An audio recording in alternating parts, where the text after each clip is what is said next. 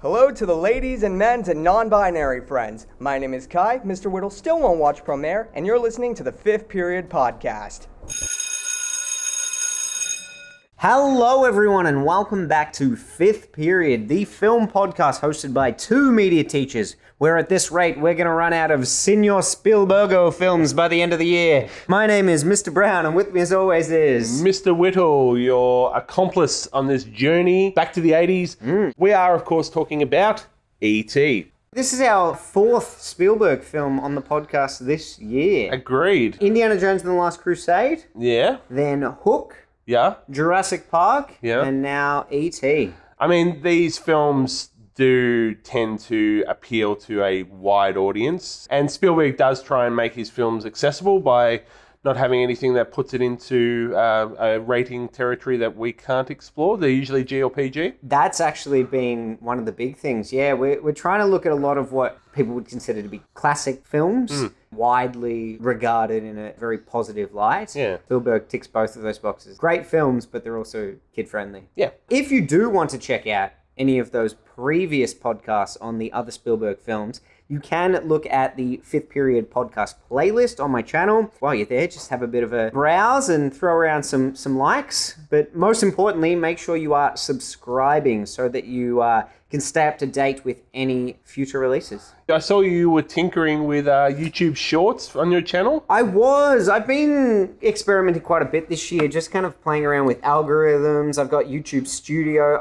I have a real fascination with how it works in terms of how you reach different audiences, what makes something pop up on people's feed. Because they are shorter videos, you're a lot more tempted to go, oh yeah, I'll have a look at what that is, and then kind of scan away. So I was curious to see what would happen if I changed a previous video that I had into a short video. I'm still tinkering with that, but I'm interested to see. Point being, if you subscribe, you might see Mr. Brown's shorts.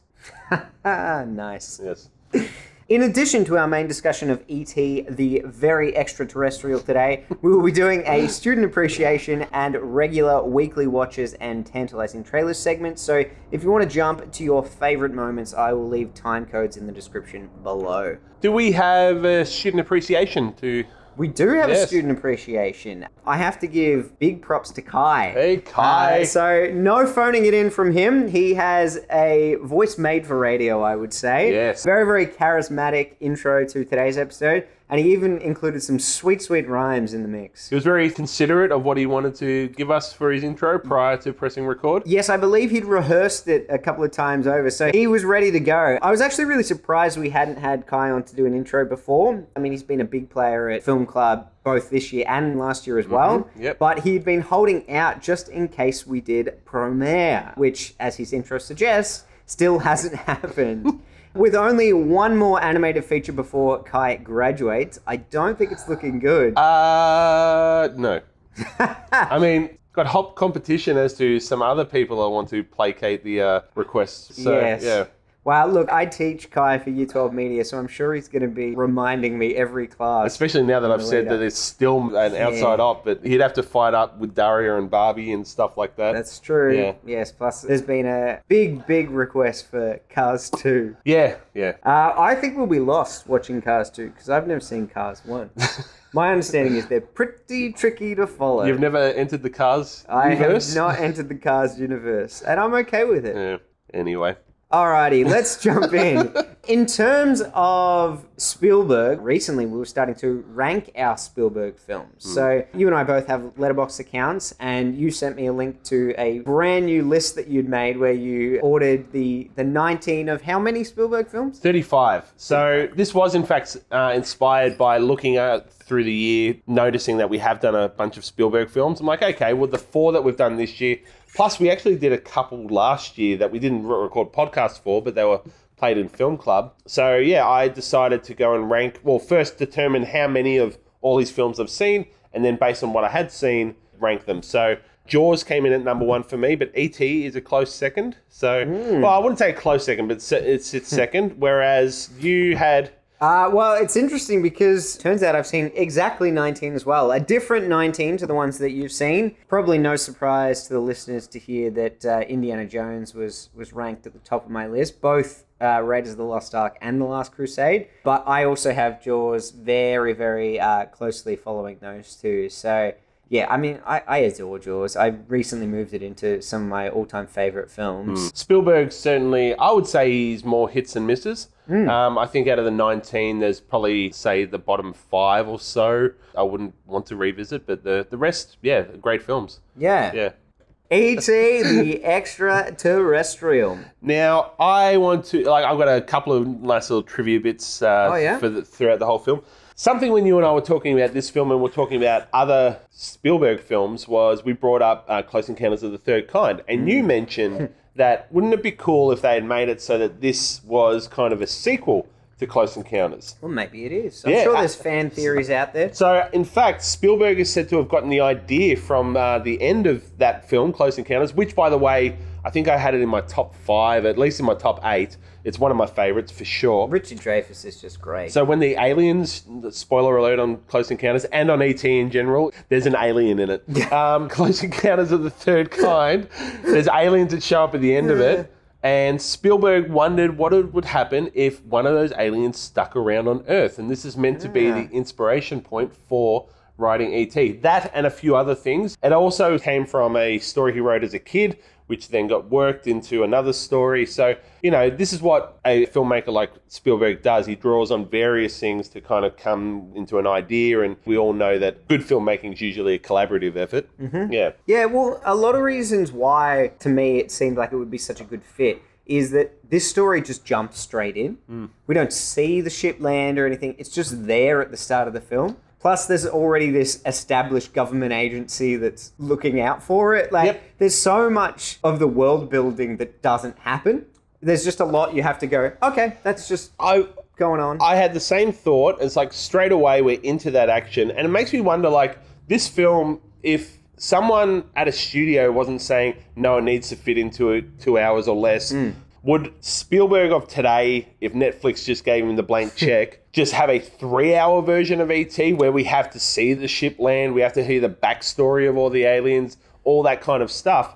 I wonder how much story or even footage got left on the editing floor because they wanted to have that pace and momentum considered. Well, on that note, did you watch the hour 45 version? I believe so, yeah. Yeah, so I watched 1 hour 54. Okay. And I looked into it afterwards because I was like, oh, I'm sure this was an hour 45 when we were watching it in Film Club. And I looked into it and realized that there's like an extended director's cut version. But what was confusing was the extended director's cut version is supposed to be the version where they've got updated visual effects in it and they've like modified parts of the film. And I didn't have any of that, thankfully, because I don't really want to see a CG version of E.T. Oh, so you maybe saw an extended version that didn't have the enhanced kind of look? Yeah. Because Spielberg agreed to the enhanced look, but then backtracked about 10 years later and said, I don't want this anymore. Go back to the original. So maybe they've done like a compromise where it's got the extra scenes in it, but it doesn't have the visual effects. Yeah. Because, yeah, I thankfully just got the puppet version of E.T. There was no weird CG version of him. Yeah, no. Unlike George Lucas, Spielberg was happy to eat his words and backtrack on the decision to, enhancing your old films. The DVD release that initially came out had the CGI version, but then, 10 years later, he said, get rid of that. So the only way to get that version is if you get a copy of that original DVD, I think 2002.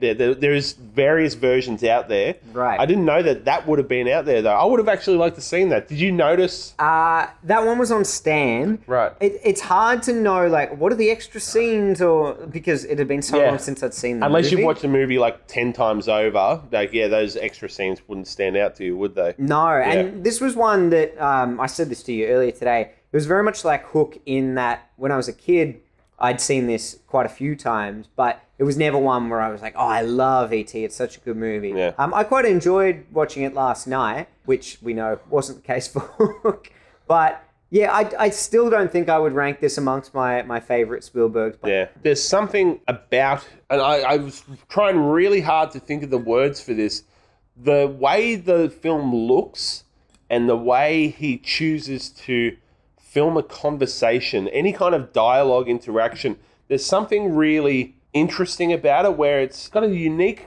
feel to it that his earlier films had, and then later films kind of went more into the generic kind of vibe that I'm talking about. But that was a big part of the appeal to me. Not the only part. There's a bunch of stuff that I like. But yeah, that was a big appeal for me. Yeah. Yeah, and look, as I said, I quite enjoyed watching this last night, but I probably wouldn't revisit again for a while now. Yeah.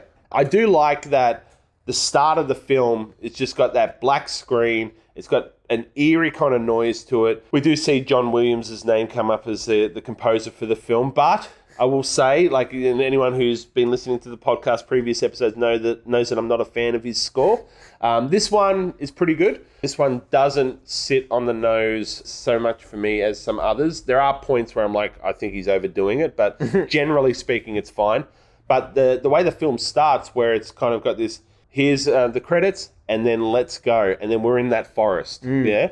The music is very, very eerie, and I love how you don't see the creatures fully for quite a bit of the film. Like, they conceal what they look like for a while. It's always like a really long, shadowy kind of shot. One thing that I think Spielberg does through all of his films is really use lighting to strong effect. And this opening scene's no exception. It reminded me of how they start Jurassic Park as well, and Close Encounters, and like all the films where he's using lighting in a practical sense, but still really setting mood. That kind of spookiness of the forest is set, and like really using the car headlights and then the lights from the spaceship to set an eeriness to the environment. Yeah. We see the aliens, I guess, exploring. So yeah, I labelled them as horticulturalists, right? Because they've got their little garden that we see in the ship as well. They're going around and they're picking plants. And then they're clearly fans of like plants. I thought of them instantly. They're kind of set up as like old hippies that are just like like these flowers are cool, man. Well, they do have a connection to the plants. Like anytime ET's unwell, the flower wilts. Symbolism, am I right? Yeah, for sure. I mean, even when E.T. goes astray from the rest of his group, he's looking up at the tops of the trees, and we see from his perspective like how tall the trees are, and he's got this wonder in the way he's looking at them. So we clearly see that he is a fan of nature, and then we get that his whole pack is as well. Yeah, and I like they often put you in his perspective. Sometimes they do it with POV camera, even when he gets chased through the forest at the start. It's like that Evil Dead shot where it's like running through the tracking POV shot through the Well, I can woods. jump to another fact. Maybe you know about this one. Spielberg deliberately had most of the camera shots from a child's perspective. Ah, that's cool. So I thought that was really cool. It wasn't until halfway through the film that I Googled that fact.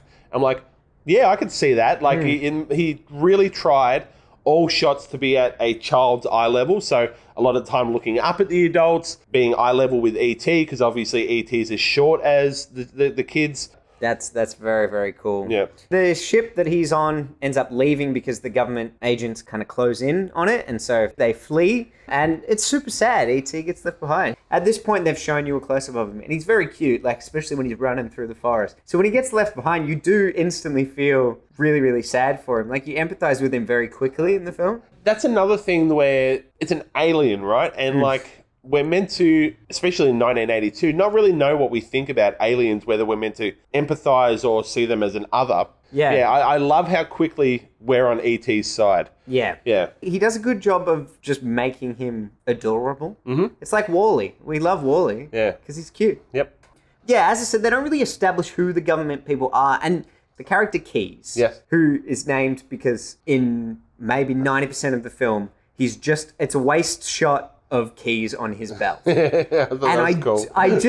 It's, to me, confusing that they establish his character so early on, and then every time they bring him back, they're like, here's the Keyes, so it's the same guy. But there's no sort of big reveal when he comes into it. It's not like, oh my God, it was that person. So I don't really know the purpose of concealing his identity for so long.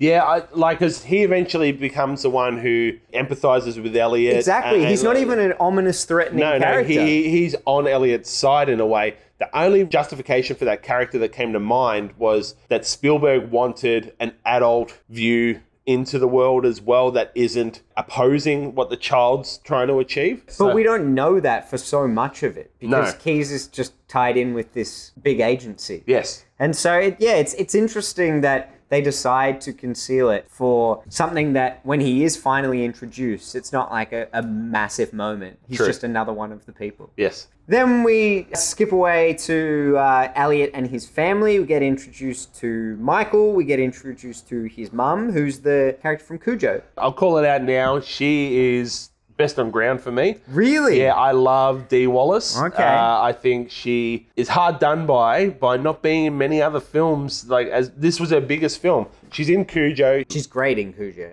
She's in 2 other horror films, and one of them came to mind. And I'm like, oh, Lockie likes that film. Something old. But something old. Dee Wallace, I absolutely adore her. You know when she becomes likable to me, this is a bit later, but Elliot calls his brother penis breath.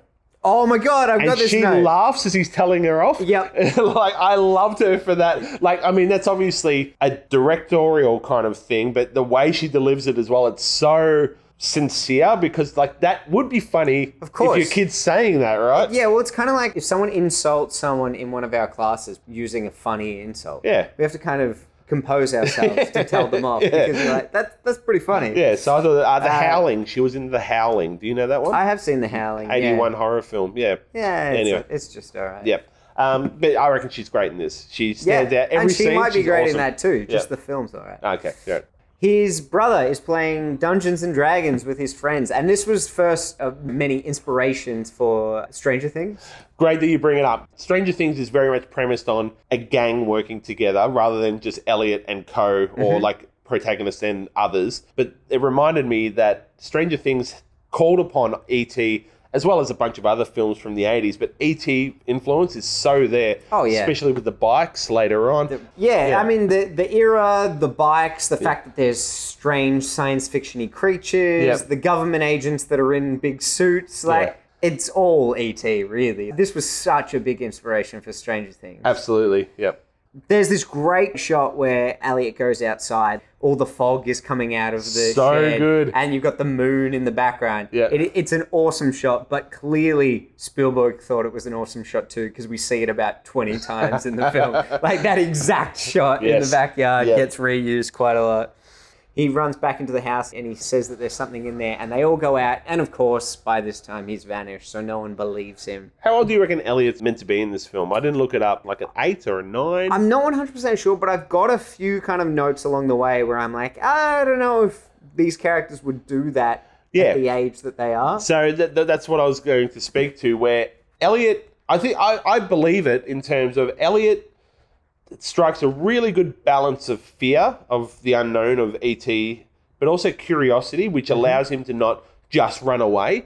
So his bravery in terms of confronting such a crazy situation is pretty impressive. There's a balance of curiosity but fear as well. Yeah, and there's times in this film where Henry Thomas absolutely shines with his acting performance. But there's other times where I'm like, oh, maybe that was a bit too much, or maybe that was a little bit of a silly reaction. Okay, And shortly after this, he goes back out to investigate, and he's in the cornfield, and he sees E.T. face to face. And as he screams out, there's like 6 or 7 cuts. The editing, right? Yeah. And I wondered, I mean, you could do this for multiple reasons. Is it to show how hectic and crazy the situation is? Or was it perhaps to kind of blend some exaggerated screaming, acting kind of stuff? Because sometimes they do that in films. If a kid can't quite nail the reaction, they use strategic camera shots and editing to kind of mask that a little bit. There's a lot of anecdotes going around as to how Spielberg worked around working with child actors on this film. More of it's around working with Drew Barrymore, who plays the younger sister. See, she's best on ground for me. She's very good. She's awesome.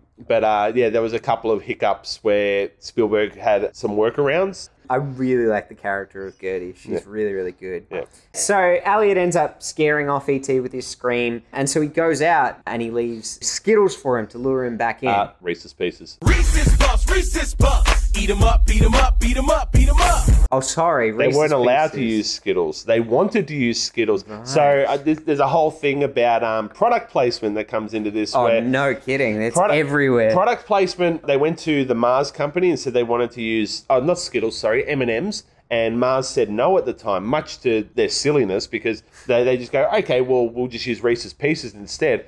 And Reese's Pieces sales skyrocketed. There you go. Yeah. So do they make it clear that it's Reese's Pieces? I only know because it's a bright orange packet, and Right. bright orange packet, that was Reese's Pieces. Because, I mean, the other things, there's no beating around the bush. Here's Coke and this kind of beer. And there's a lot of product placement. Also, lots of love for George Lucas, his old pal George Lucas. The Star Wars references are everywhere. Yes, and they're not subtle. No, they're not. There's a bit of back and forth because these guys are all coming from the same, growing up through Hollywood together, Spielberg and Lucas. And while we're talking Easter eggs and placements, Elvis Costello, musician Elvis Costello, he's one of the posters on the wall in Elliot's bedroom. But the couple of lyrics that you hear Michael singing as he goes to the fridge is the song Accidents Will Happen by Elvis Costello, which is my favourite Elvis Costello song. Right. Yeah. I was going to ask you, this is a music question for you. So when Elliot goes out and leaves the Reese's Pieces for E.T., and you get this sort of like investigative, mysterious track when he's on his bike, did that remind you of anything? Ooh, jogging the memory. I know the scene you're referring to. I can't recall the music though. I've got one that I've prepared earlier. Oh, now, very good. I don't think the songs actually sound like the same tune, but it just, the kinds of notes and the instrumental qualities that were in them, it really, really reminded me Wait, of so are you something going to else. play me the original first? Yes. Yes, cool. All right, so this is the original first.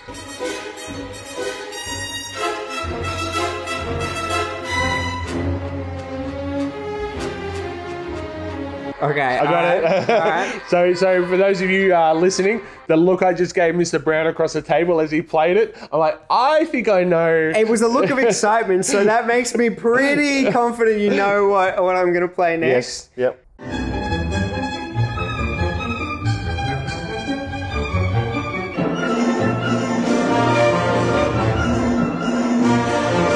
That's what you were thinking? Yep. All right, so North by Northwest is the second theme. We fanboyed over North by Northwest and the music, especially when we were doing that podcast. Yep. And as soon as I heard that last night, I got such strong North by Northwest vibes. Yep. So maybe there was a little nod from Williams. Very, very catchy tune. Yeah. He does lure E.T. back. What I didn't understand is that he's using the Reese's Pieces as lure for him, and he manages to get him into his bedroom using the Reese's Pieces as well. Because E.T. brings some back That's what I don't when he's understand. at home, right? Yeah. If they work as sort of bait, why is E.T. giving them back Has to he him? saved some for later or something? Maybe. Although, now we're getting really technical into it.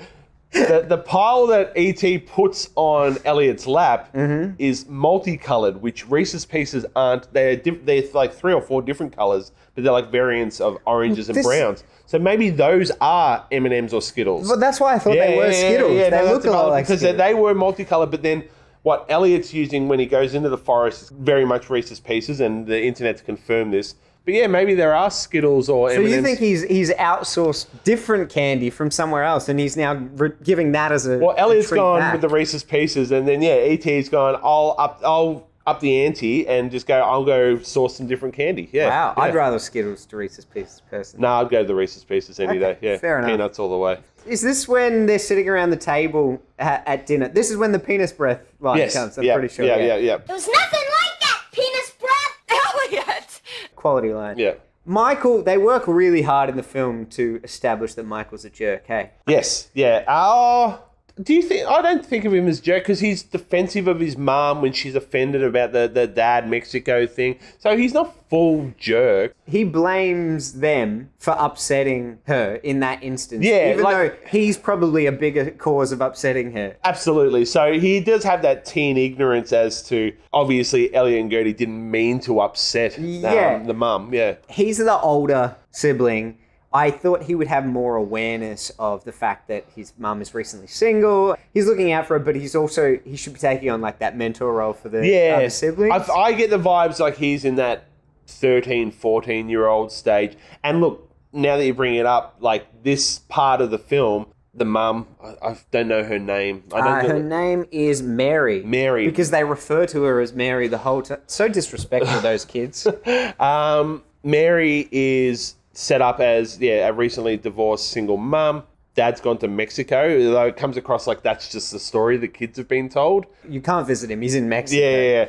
Yeah. This resonated with me because my parents split up when I was about 12. So like that really connected with me. And also Spielberg, part of him writing this was his parents broke up at around the same time. If anyone has watched Meet the Fabelmans, is that what the film's called? Not Meet the Fabelmans, because I'm getting it mixed up with Meet the Fockers, I think. I think it's just called The Fabelmans. Yeah. Which is his most recent film, which is very autobiographical in many elements.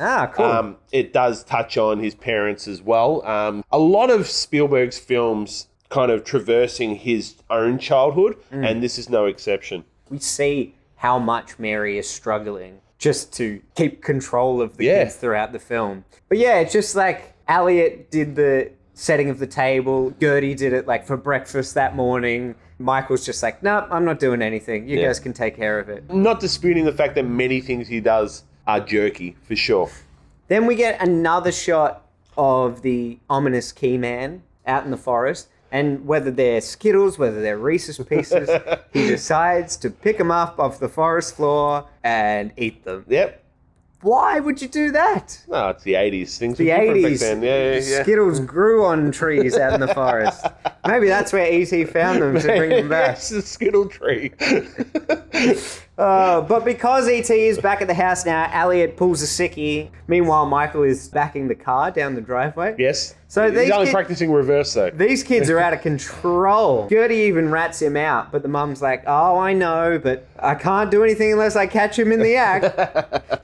I thought it was interesting Mary leaving Elliot at home by himself. He seemed almost too young for that. Yeah, but like more sincere in this comment, it was the 80s. Like I remember being allowed to be home at a much younger age than I think commonly what parents would allow these days. Plus, I don't know, like we haven't really talked about the setting, which is like in the San Fernando Valley, right in somewhere in California, like Northern California. We noticed they're at the back of a court. The houses are relatively modern. And then there's a few scenes where, especially towards the end, the kids are riding through half-developed houses and stuff. It's a newer suburb where maybe there's an assumption that it's a safe neighborhood outside of aliens in the forest nearby. But yeah. And keys. That's it. Oh, those ominous keys. Yeah. This is when Elliot introduces him to all the brands that endorsed the film. And then Coke paid for the new camera rig that we've got. Yep. It's interesting too, like that they've got a few Star Wars references because in quite a lot of the Star Wars prequel films, I'm pretty sure they've put a CG version of E.T. I did read that at least one of them has like E.T. as one of the representations of like aliens in one of the worlds. Yeah. The kids found it really hard when they were in a scene with the puppet of E.T. to look at him as if to make eye contact through conversation. So the direction was that they are to just look at one of his eyes because his eyes are too spread apart. So they looked like they weren't looking at him properly. I see. There you go, I see. I see. Well, I did also have a note. Who do you think has bigger eyes, E.T. or Elliot when he gets shocked? As he's setting up things in the house or going to get him some food or whatever, we hear for the very first of 3 times, I'll be right here, the iconic line. Yeah. And he just sort of says it casually because he's like, I'll be right here, just stay. It comes up, another 2 times later on. And obviously it's one of the big lines from the film that people always quote. Like bringing up that point around how Elliot will say a line and then obviously later E.T. parrots it within a different context. It reminded me of Iron Giant. Oh, yeah? Yeah, like obviously those two characters are the same. And that's probably just a general trope that's set up in these films where there's an outsider who's accepted by the protagonist and the protagonist is kind of in defense of them, whatever. There's probably a bunch of films like this. Have you seen Big Hero 6? No, I know. It's an animated film. Yeah, but I've heard good things about it. It's really good, yeah. But that's the same sort of thing. Like, he teaches him his own routines and his own, like, expressions and stuff like that, and then he learns them back. Yeah. Yeah, fist bump. Fist bump. Ba-la-la-la-la. That's a really good film. Yeah. I love the scene where Michael comes home and then Gertie comes into the room and they all meet E.T. and they're all just screaming and It's going very crazy. cool. It's very fun. The way that, like, I like that part of how characters other than Elliot eventually meet E.T. Like, because the mum obviously later meets him as well. Oh, I just used the word him. E.T. is meant to be genderless. So okay. I'll probably default to saying he. Well, Gertie at one point asks, and Elliot says, yes, it's a he. Oh, right. And Elliot refers to him as he the whole film. So, because one of the trivia points that I read was at least Spielberg intended for E.T. to be genderless. which he very well may be, Yeah. but Elliot can be just making an assumption. Yeah, he also yeah, doesn't yeah. like it when Gertie dresses E.T. up as a girl later on. Yep. Yeah, I mean, Interesting. he's a young kid. And E.T. is not meant to be a direct replacement for Elliot's dad, but there's certainly that assumption that E.T. is in some way replacing the whole that the separated dads. The whole for sure. Yeah. Certainly not the role, though. No. That'd be a weird dad. We then get the awesome shot of the full town, and it does the dolly zoom, and the town kind of stretches. It's like back to the government agents. We know Keyman's there because we see those keys again. Yeah. Phew. But it does, I don't know if you noticed the dolly zoom. No. So the whole town warps because they do like a really cool establishing shot and then use a dolly zoom to make it stretch further away. Oh, cool. It feels very ominous too because they're kind of standing in the foreground and the town's in the background and then it stretches. Right. Mary asks Gert, where are you going? I'm going to play in Elliot's room. Okay, bye, Mary. Just like the unnatural way that she says that line. It's so perfect to depict kids thinking they're getting away with something. Yeah, the manipulation has worked. Yeah. Yeah, the lie. Yeah. We find out that E.T. has telekinesis. Flying balls everywhere. Yes. That's probably one of the effects that looks a little janky in the film. Yeah. Anything that's a superimposed image, it did come to mind. I'm going to jump ahead and talk about the bike flying later on. Technology hadn't jumped a lot since Mary Poppins was in the sky. It looked, like you said, janky. Oh yeah, it looks very janky. But for something like this, like the balls, or later on when he's making the comms to call home, I don't know that it needed to be CG or to be superimposed on it. I feel like at that point they could have still used tricks like wires and things like that. So, and I wonder if it's just like, ooh, we can do this cool technological thing. Let's do it. Spielberg did exactly that. Okay, a lot of the trick imagery initially was set up to be stop motion stuff, and he then decided that didn't look realistic enough, so he went for the technology that he used. Obviously, in hindsight, well, you know, the years haven't been kind to it, but I'm sure at the time, like, it was pretty impressive. Yeah, something we haven't talked about is how popular this film was. A little bit of trivia. Okay. This film trumped Star Wars at the box office to be the biggest box office grossing hit of all time at the time. So there's been 3 films that have trumped it since, but only 2 directors, one of them being Spielberg.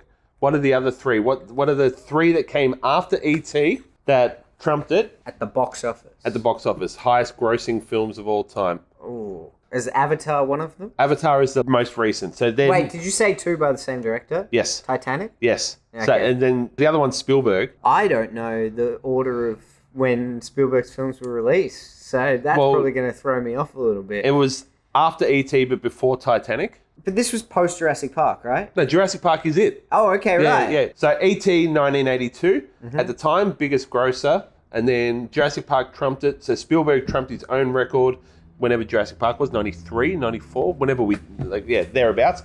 Titanic, James Cameron, 98. And then Avatar, 2009. Spielberg and Cameron. That's interesting. No, sure it is. Half of this conversation will be trimmed. Well, yeah, certainly all the pauses, hey. I got a question for you. Go. The kids that are friends with Michael, Yes. we supposed to like them or not like them? Like them as much as Elliot would like them, if that makes sense. Like your older brother's mates. Mm-hmm. I don't know, you've got an older brother. I don't. I can really sympathize with Elliot at the start of the film where he's like, can I join in? And Yeah. play? I totally would do that, like when my brother's friends and stuff were over when I was younger. Yeah. But like, when they're waiting for the bus, they're like, oh, did you find the creature? He's like, oh, he's a spaceman. Oh, where's he from? Uranus? Did you get it? Did you get it, Uranus? Yeah. He doesn't get it, Ty. And so he just repeats it over and over. I did like that little interaction. Where's he from? Uranus? Get it? Your anus? He doesn't get it, Ty. Get it? Your anus? He doesn't get it. You're so immature. I loved it. So Elliot goes off to school and E.T. stays home, walking around in a robe. He's hanging out with the dog, eating some potato salad and drinking beer. And all I could think was, that sounds like a perfect way to spend a day. Just hanging out with a dog, done. Watching TV, Yeah. But this is when they quite obviously show that there is a strong connection between the two of them. As E.T. drinks beer, Elliot gets drunk. His drunk face when he's at school, it was so good. Yeah. I love this sequence. It's hilarious. I like that. It's what happens afterwards that I find a bit weird. The frog stuff. Okay. Yeah. So this whole sequence to me, like, even though I really like showing the link between them, I'm not sure why there's a link. I'm not sure what the link is. At first he's linked to him, but then he's linked to what he's watching on TV.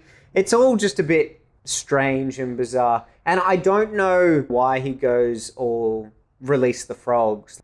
E.T.'s not in that situation. I like the idea of setting Elliot up as someone who's sympathetic to creatures that are held captive, and, you know, obviously later on that becomes relevant.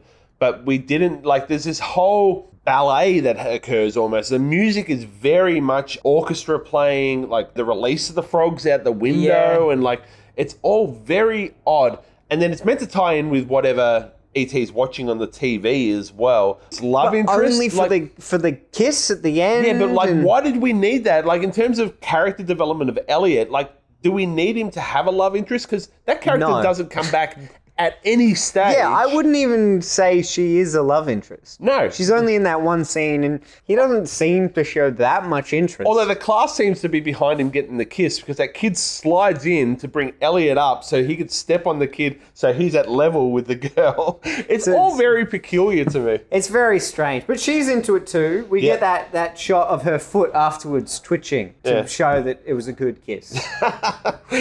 Trivia bit for this. Okay. It wouldn't be a fifth period podcast if we did not mention one Harrison Ford. I love you. I know. Are you aware that he was actually on the cutting room floor of this film? I was not. So they filmed a scene where he's the headmaster. You're a teacher? Part-time.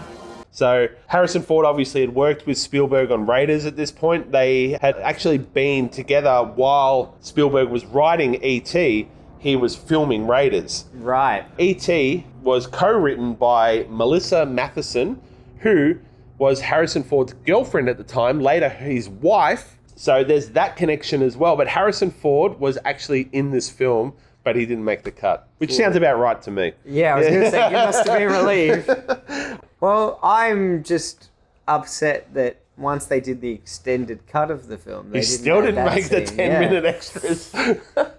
While all of this is going on at school, and obviously Elliot gets in trouble for being drunk, Gertie gets to spend a bit of time with E.T. She dresses him, but Gertie also teaches him how to talk. How good is that scene prior where Mary just avoids seeing E.T. in the kitchen? Gertie wants, like, meet E.T. basically. She's just like ignorant to it all. It's like later when she meets him and she kind of laughs it off at first. Yeah. A lot of the films of this era make it as if adults just can't tune into that world. It's like the films where adults don't believe in Santa, but all the kids believe in Santa. Yeah. It's like that distinction between the two of them. Very much a Spielberg thing that the adults don't get it. Yeah, yep. So earlier I mentioned the fact that she leaves Elliot at home, and I was like, that's a bit questionable. She leaves Gertie at home by herself. I'd agree with that. That's bad. Yeah. When Elliot was sick, we were like, yeah, she doesn't really have many options. Why doesn't she just take Gertie with her? It doesn't Someone's make any got to sense clean me. up the beer cans. Yeah, fair. So now that she's taught E.T. how to speak, we get the iconic E.T. phone home line. So we know what he's trying to do. So, I mean, we knew that he'd been left behind at the start, but Elliot was unaware that that's why he was around. And so they're starting to communicate, and he realizes he wants to get back home. So he needs to have some sort of method to contact them so they can come back and pick him up. Yep.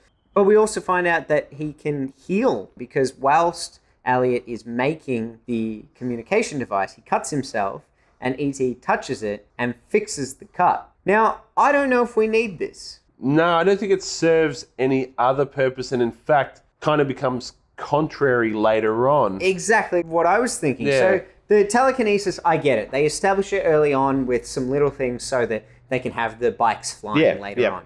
But no one ever gets hurt later on and then healed using this power. When E.T. and Elliot both are communally ill, they don't use any sort of healing power to fix each other. It seems like an odd thing to have included in the film. If nothing else, it helps with the gag later on where they are doing the photo of the Halloween, and then Michael has the fake knife through the head, and, and E.T.'s trying to heal it. Ow. He's like, it's so fake, good. it's fake. I like that gag, but like outside of that, doesn't really serve a purpose. Agreed. Speaking of that scene, when they try to go trick-or-treating, did you hear in the background what Michael had planned to go to Halloween as? I did. Mary says, no, you can't go as a... terrorist, she Terrorist, says. that's you right. can't go as a terrorist. Yeah. And then as soon as we see him in the next scene, he's quite clearly wearing the outfit that he was intending to wear, just with a bowler hat on top of it. I really like Mary in this scene. She's dressed in full costume for Halloween. Yeah. This is what I'm going to be like if I become a And the parent. doting mum vibe to it as well. We've got to take photos. take You all photos look of so everyone. cute. Yeah. I really like that. Yep. E.T. in a sheet as a ghost might be cuter than E.T. in general. Yes. Yeah? Yeah. I really like that. I like their strategy for smuggling him out of the house, and I like that they do a random cutaway to Gertie, also dressed like a ghost, just like hanging out, just like waiting to come back. I love how square E.T.'s body looks under that sheet, and like Mary doesn't question it at all. Nah. Gertie, why are you so square? The other cool thing about him wearing the ghost outfit is we do get his point of view shots out in the street, and you get it through the sheet holes. Very well done. I love that. And when he sees the kid in the Yoda costume, and he like thinks it's a friend of his, like, I love that. It's great. Halloween is when the faceless men rock up to their house. Yes. Yeah. So I think it's kind of poignant that these men have been a threat for a couple of days at least, but it's on Halloween that they arrive. Yes. Yeah. And they're not there to confront them at this point. They just do like a sneaky look around. Yeah. Thematically, it just fits that it's ominous and it's Halloween. And yeah, there's this sunset shot. And I was like, this feels like something straight out of Indiana Jones, walking off into it. Spielberg uses a lot of warm colours whenever E.T.'s in a scene. When Michael and Gertie first meet E.T. in the wardrobe, you notice that's really warm as well. Yes. Yeah. And it contrasts so well with like anytime the government agents are around, they're like blues and cool colours. Yeah, absolutely. Yep. When Elliot rides his bike with E.T. and he goes off the cliff, all I could think of was Mac and Me. So good. So for anyone who hasn't seen Mac and Me, you need to check out the sequence. Just write Mac and Me cliff on YouTube. It is a very, very funny clip from the film.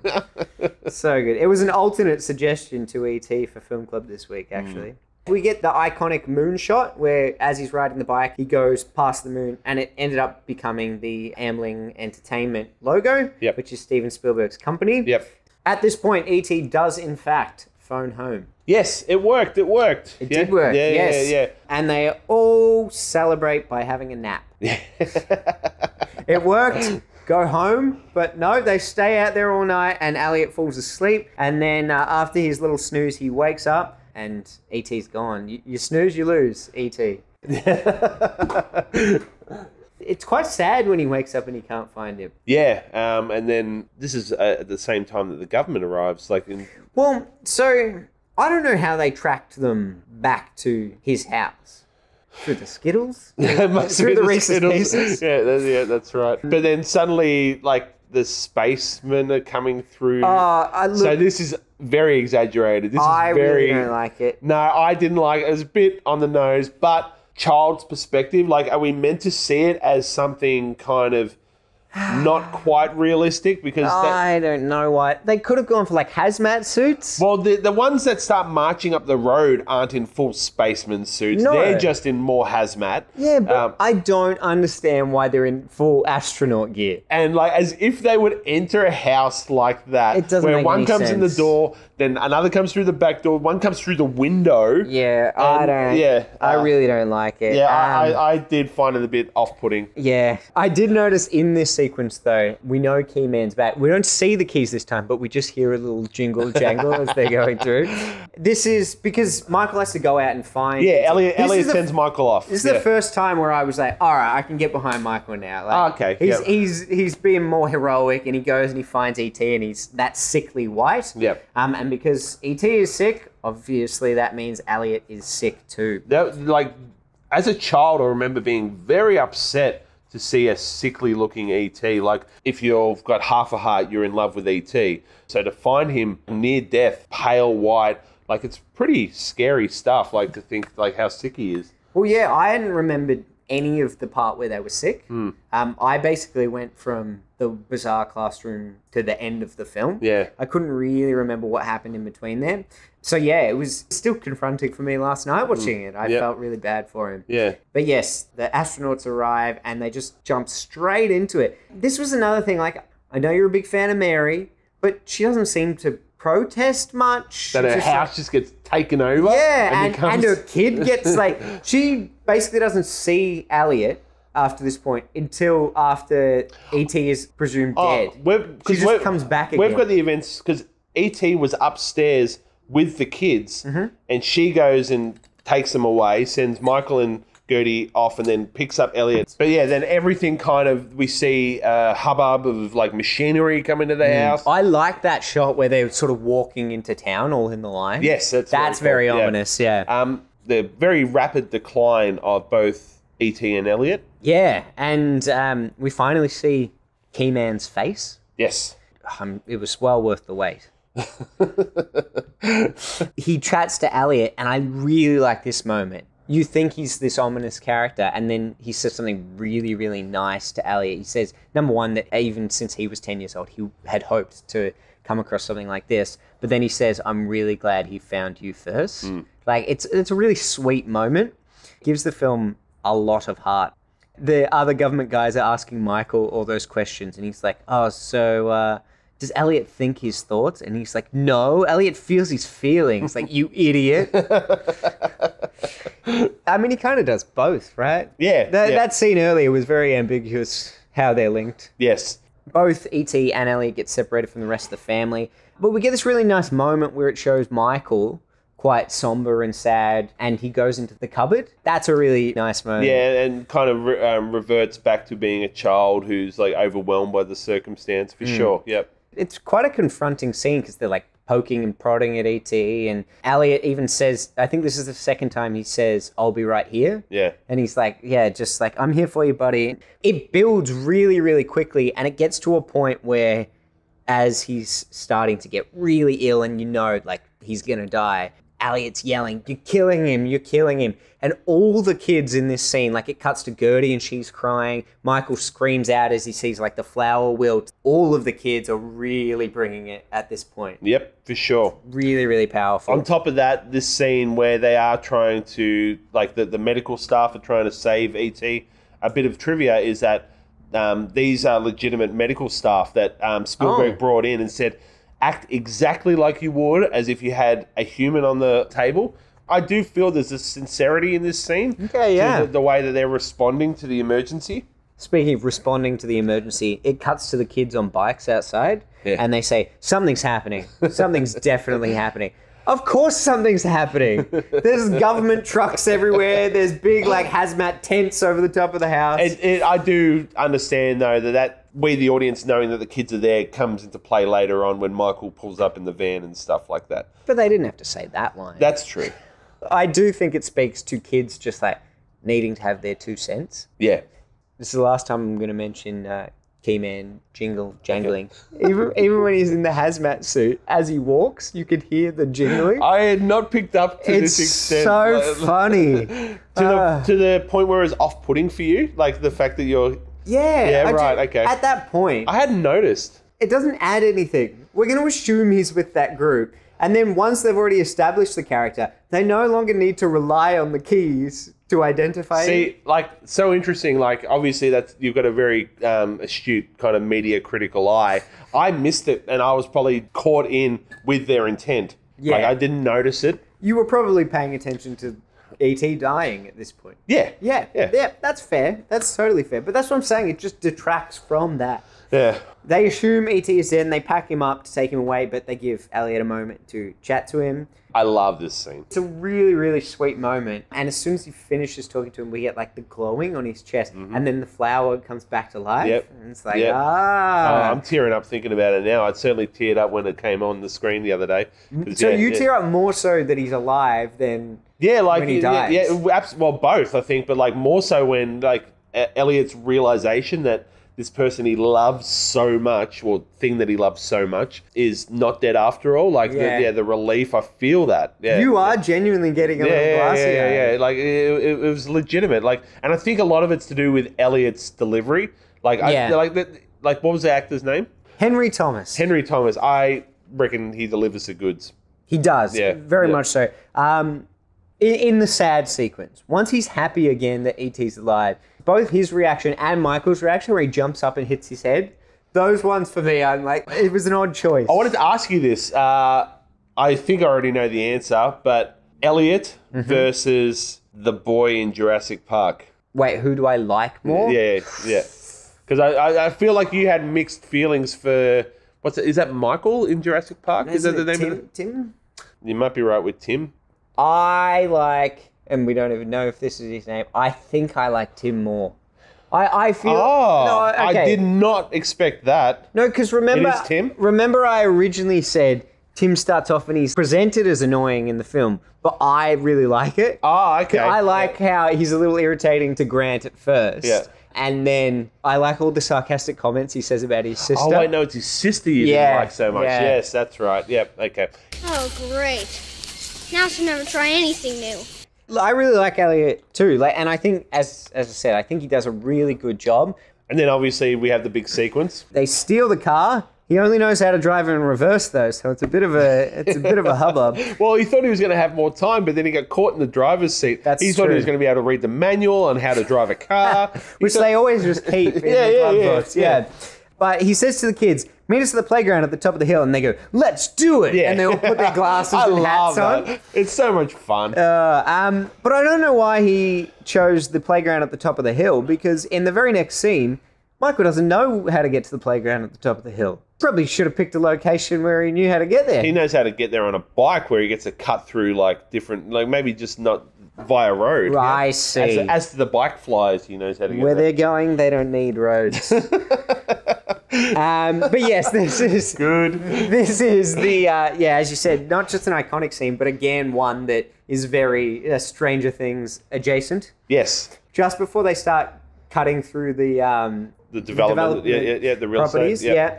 Elliot goes, follow me, and all I could think was, follow me while I turn into a much older stunt person and ride through this. Like all the wide shots, you can tell he's just a completely different person. Right, yep. More often than not, that's very easy to overlook, but I found it quite obvious in this in particular because Elliot's so small, and when they're getting a stunt person, they were probably getting someone significantly older to do it. They kind of get through and see Thomas Howell's character, I can't remember what his name is, but he says, we made it! And then immediately a giant swarm of people come. If he wasn't wearing that balaclava, maybe his peripheral vision might have been a little bit better. Yes. But this was one of the things, so as they're going up, just before they start flying, you see the cop barricade. I believe this was one of the things that they changed with visual effects when they redid it. All the cops are holding shotguns. Yes. But in the alternate version, because I watched a couple of clips, it looks like they're holding walkie-talkies instead. So they actually took the guns out. I'm glad Spielberg reverted and said, no, let's just keep it the way I made it. Yeah. But yes, as you mentioned earlier, the bike shots look quite comically dated. Yes. What I thought was even funnier than that, the acting in the close-up shots. of some of the friends. Yeah. They're just like, they've cranked it up to 11. It's so funny. Clearly that they've just like put the camera above the shoulders. Yeah. And just say, all right, now say wall. Yeah. Whoa. Pretend you're off the ground. But some of them, it's like halfway through the scene. So they've already been flying for a long time. And then it like cuts to them and they're like, oh my God. Like, it's too much. Something to point out though is that these kids, when it is the full body shot, they were put onto a crane in front of a green screen. So obviously they may have only been a couple of feet off the ground, not 100 feet off the ground, but they were legitimately raised off the ground and then superimposed onto Would the it have image. been green screen? I don't More know like what the tech matte would. Yeah. Kind of, I feel like black screen kind of. I don't know. I don't know the history well enough, but like I said to you, it didn't look too dissimilar to what they did in Mary Poppins for that kind of technology. And that was like matte paintings and actually cutting like in the background. it's less than 20 years later. So I don't feel like the technology had updated. Maybe green screen wasn't a thing then. Yeah. Well, it probably some form of chroma keying because you can see it looks like the bikes are really thin. Like the edges have been like feathered in too much. Yep. You overlook that stuff. That's what they were. Yep. They get to a point where it's like they got away and no one can find them except all the main characters that need to be there at the end of the film. Like Mary arrives with Keyman. I feel like they should have had a separate side plot. All right. That's Mary's new love interest. Maybe in the 40th edition release, they'll have their own extra scenes where they're together. And that Harrison Ford headmaster scene. Maybe Mary and Harrison Ford hit it off. Yes. It's a brand new film. It'll breathe some new life into it. I find the end part really, really sweet. We get the final "I'll be right here." I had always remembered him saying "I'll be right here" and pointing to his heart, but he points to his head. I feel like it would have been more touching if he pointed to his heart. Agreed. Yeah. Because, and especially like they set up E.T. and his mates as like having these glowing hearts. So the idea of them, His lads. his lads, his boss. You know, it is set up that these characters do have the equivalent of warm hearts, like symbolically warm hearts. So yeah, pointing at that would have been. Anyway, we'll give Spielberg those notes. Maybe he'll superimpose it in For the 40th edition. CGI, yeah. But then E.T. gets on his ship and heads back to Legoland. I love this. Wrap up. That's the end of the film. No epilogue where we need to know how Elliot's gone 6 months later. I don't want to know about the romance between Mary and Keyman. I've made it quite clear that I love a quick wrap up at the end of a film, and this film did very well to go, this is where we'll cut. Yeah. I loved that. Like, it's a sweet ending. The resolution's there, but we don't need to know how Elliot's going afterwards. Yeah? That's very true.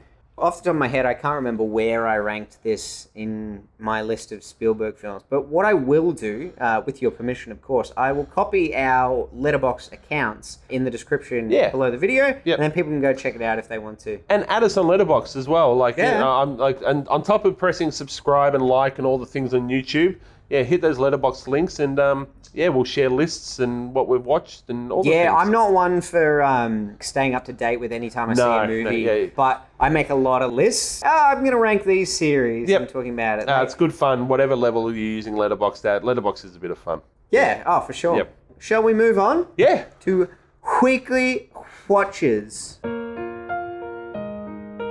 Weekly watches, weekly watches up, I've got 2 movies, 1 TV show, and 2 games to talk about today. Oh, someone's got a PS5 in there.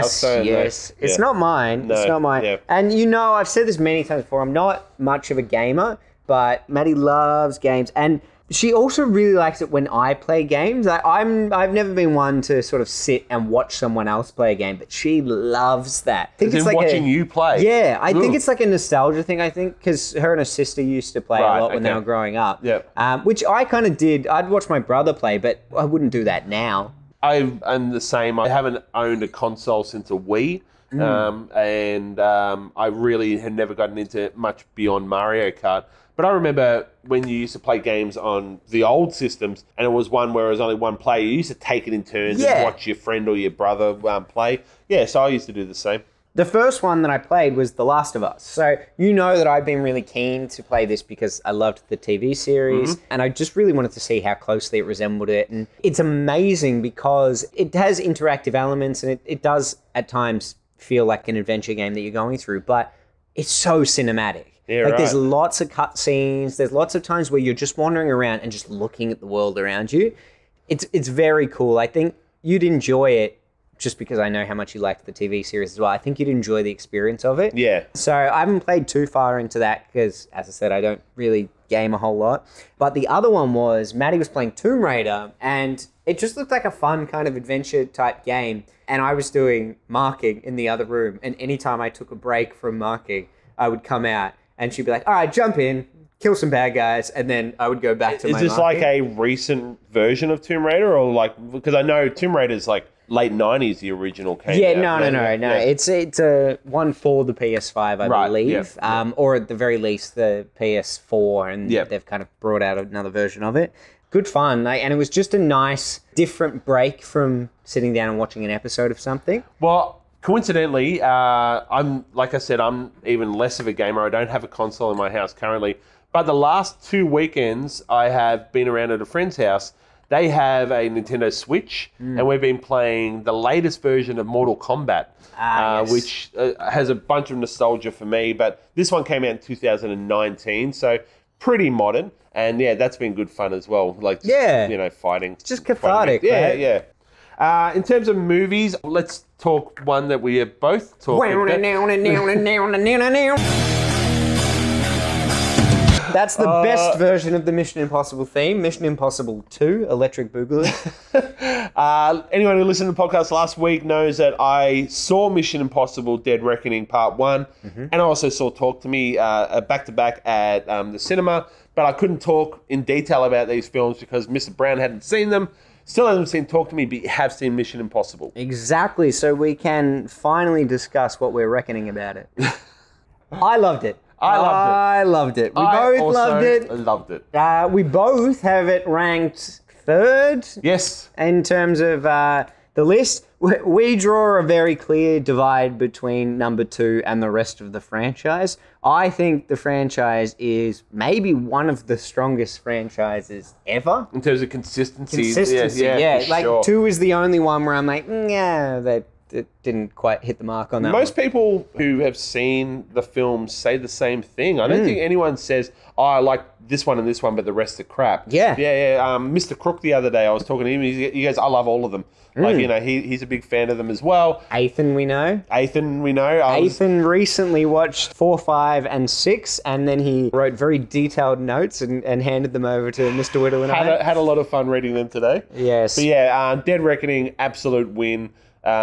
No spoilers, I guess, but really recommend. You spoke about it, even though it's Macquarie's third film in the franchise. He did 5, 6, this one, and then he'll be doing the last one as well. Yep.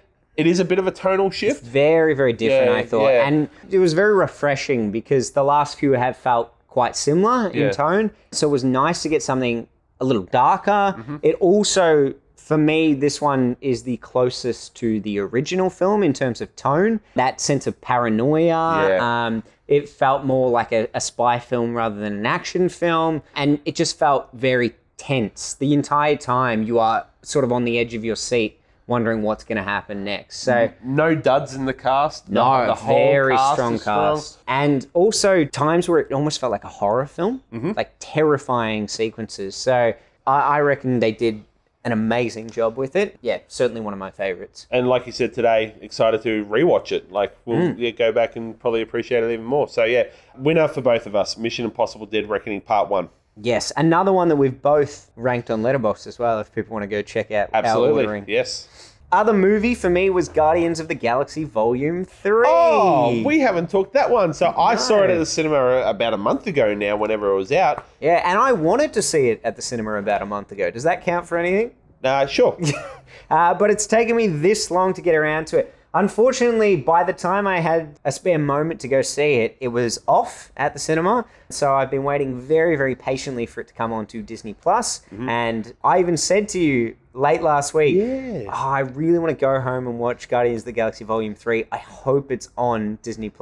and I'm pretty sure it came out that day. Nice. So, yeah, I loved it. Oh, I good. really loved it. Good. I thought it was a blast as well. Some really sad moments in it. Yeah, they did pretty, like, they went in for some easy heartstring pulls, but it worked. Yeah, for sure. Yeah. And I like, obviously, the fact that it's more rocket focused. Yeah. It was really good.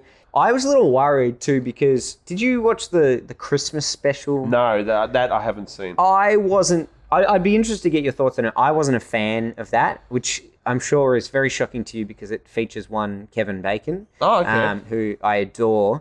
But it's centered on Mantis and Drax, who are characters I really like. I feel like in this movie, number 3, they steal the show. Their interactions are my favorite. Agreed. Yeah. I thought they did a fantastic job in the third film, but I was worried after the Christmas special because they are the main characters in that.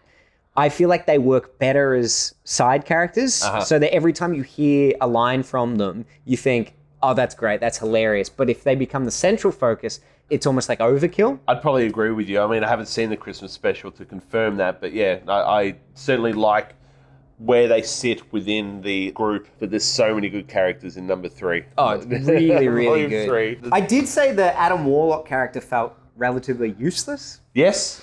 They'd done a lot of marketing to be like, he's going to be in it. And then it's kind of like, yeah, but what does he actually bring to the Agreed. table? Yep. Nothing to do with his performance. He was amusing in it. He would have had to get super buff for quite a pointless character, though. Yeah, I don't know. He just felt a little tacked on. Yeah. So Guardians of the Galaxy Volume 3, a very strong trilogy. What universe does the X-Men sit in comparison to Guardians and all the other universes that I'm meant to know now? Well, are they connected? They're Marvel, but at this point, they're not connected to the Marvel Cinematic At this universe. point. But, wait a couple of years and they'll find another 5-10 movies to make about it. They absolutely will. Like they've only recently been bought by Disney to allow them to be able to do it. Okay. So that's the thing. So for so long, they couldn't even say terms like mutants in MCU because they didn't have the rights to it. It's the same with like Deadpool and Fantastic Four, but now they own all of those. So my understanding is that Deadpool, Fantastic Four, and X-Men are kind of in that same, they're in the same world, yeah? Well, Deadpool is an X-Men character. Yeah. The reason I bring it up is one of my weekly watches was Logan.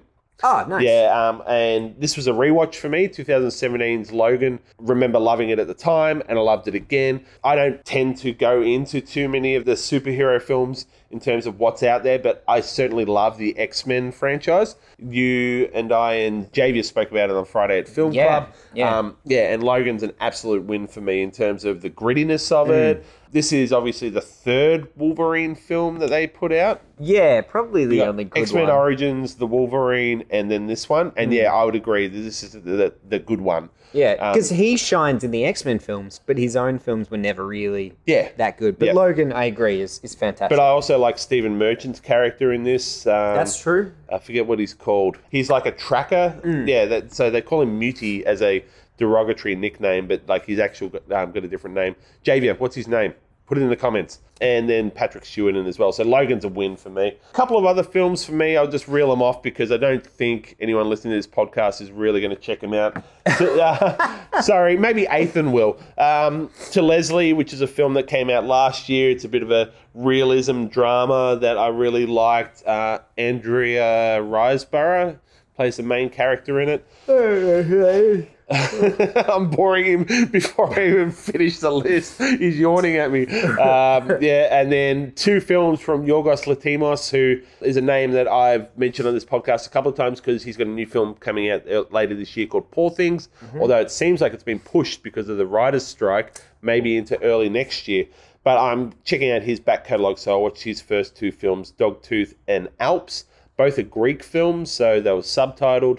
And they're also early films for him. So you kind of see him forming his look, but it's not quite as engaging as some of his later films. So, yeah, that was the other 3 that I watched. My last one, TV show, I've been revisiting Mythbusters. Oh, yes. It's just an easy watch. Like, it's a good one to have on if you're plodding around the house doing little jobs and things like that. But it's also, for me, it's really nice. Like, if I'm quite tired and I want to just zone out a little bit in front of the TV, it's a fun one to watch too. Like, the characters are just having a blast. And I would have seen maybe half of Mythbusters in total. Like, there was a time where I would diligently watch it when it was on TV. So for the ones I haven't, it's really interesting. Yeah, right. The facts and science behind a lot of them are really cool. And because they do a bit of a mix of more obscure myths and everyday things that people always say, there's quite a lot that's you just assume is real that's disproven on the show too. So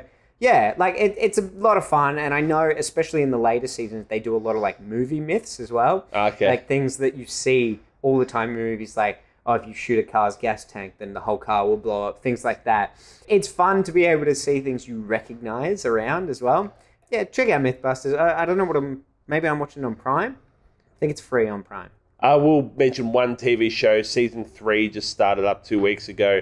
I absolutely adore this show. It's called How To with John Wilson. So John Wilson is a New York documentarian. He gets to make these little half-hour episodes for HBO where he has a topic, but he assembles all this random footage that he's taken just of people on the streets to tell the story of his topic. You would love this, I think. I'm going to just have one episode and see how you go. But yeah, I adore just the way he makes these episodes, and they're just so heartwarming but interesting. And because it's like an assembly piece, it's like the way he puts it together is intriguing. So yeah, that's How To with John Wilson. I really like the show. Yeah, that's it for me for weekly watches. Before we jump into our next segment, I very quickly want to talk code words. Did you miss our code words for last week? We didn't have one last week. I was going to say, I missed it because I don't think we had one. No. I think code words are going to go the way of the dodo. I feel like it was a term 1 and a term 2 thing, just to kind of get people a little more engaged. A bit of a ploy to get people listening. But I did want to just shout out to listeners, if you did keep track of those and you've been following along, I'll mention this week and I'll mention it again next week. Perhaps we'll do a reveal the following week after that. If you come and you talk to Mr. Whittle and I, and you can list as many code words as possible, whoever has the most code words that they have retained from the podcast, I reckon we could do an episode where our title image for the episode is a brand new photoshopped poster of one of the podcasts that we've done. They can pick whichever one, and we will Photoshop all 3 of our faces in. That's cool. The most code words. So you've got 2-3 weeks now. Go back, have a listen to all the podcasts, see if you can identify those code words, and whoever can come to us with the most listed, we will Photoshop that in and put it into an episode in a few weeks' time. What a prize. I love it. Yeah, very good. It felt very on brand for us to do a prize in that vein. Agreed. Alrighty, moving on to Tantalising Trailers. Trailers. Tantalizing films. Trailers. Don't know if we will be a fan. How will it be? We'll know in time. Do you want to kick things off for Tantalising Trailers? Sure. I have none that are new. Great. And the only one that I've got to really stir you up with is I watched the final one of... It's going to be June. It is June. Yeah. So they've done the final trailer for Dune. Dan Part 2. Dune 2. Dune 2. Starring Florence Pugh. That's going to be a thing. We're going to see how many names we can do with that. That's like the Californians kind of vibe, isn't it? Yeah. It is. What are you doing here? They did release the final preview for Dune 2. I was already excited, and I am champing at the bit for this one. Look, I might go back and rewatch Dune. As I've always said, I wasn't a huge fan of it. However, the fact that I fell asleep in Dune had nothing to do with how boring it was. It still was a bit boring for me, but I was also very tired, and that would have completely changed my perception of it, I believe. So I do want to revisit it. I feel like I also need to go and watch Avatar for Jave. Maybe while I'm at it, I'll watch Promare for Kai. I'm doing the rounds at the moment. You do all those, and I'll go watch one of the Barbie films for Daria. Will you really? If you watch Dune 1, I'll watch one of the Barbie films. Not one of the 80 that there are, but yeah. You know what's great about that? Daria also thinks Dune is super boring, so it emphasizes how much more of a sacrifice that is for me just to do that for her. Yeah. Only trailer I watched in the last week was Dune 2. Didn't it? Cool. Well, then I will race through mine. My first one, Dix, the musical. I take back what I said. I also saw that trailer. Okay, great. So A24 are doing a musical, and it looks great. It looks so stupid. Yeah. The thing that made me the happiest in it is that it's going to have Nathan Lane in it. Yes. I love Nathan Lane so much. Yeah. Musical alumni. Just seems like it's about two arrogant assholes, and the songs are all obviously heavily comedic and wildly inappropriate. Yes. I'm sure I'll be seeing that one. I don't know if is it getting a streaming release? Is it at the cinemas? I haven't seen it coming soon at any of the cinemas that I kind of check what they're going to be releasing. I don't know that I'd be going to the cinemas to I watch don't it anyway. know if it'll be one that gets a cinematic release here. I think it'll be straight to stream. Yeah, right. Yeah, yep. But I'll definitely check it out. And the final one for me, this is one that has been out for a very long time, but it's getting a 10th anniversary edition. Sharknado. Have you heard of the Sharknado Yeah, I've series? heard of it. I've not seen it. I've seen just the first one.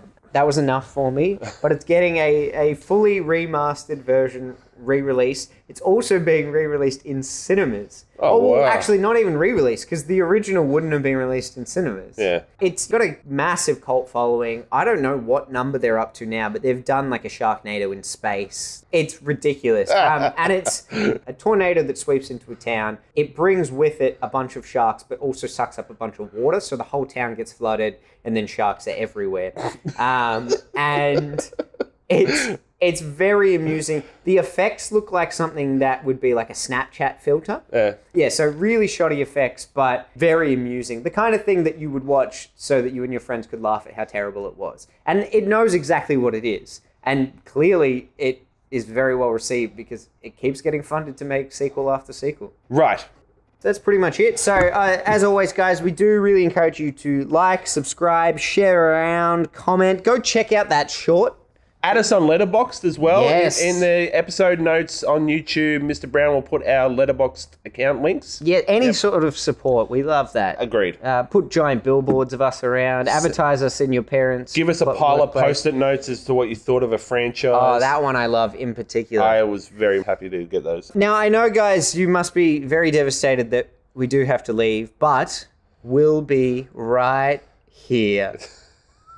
No good without the pointing to the head. It doesn't work without the action. I could have done the ET voice, but I don't think that would have. Well, we point to the laptop that we're recording the podcast on. We'll be I right did here, point right? to it, yeah? We'll be right here. Bye, everyone. Thanks, guys.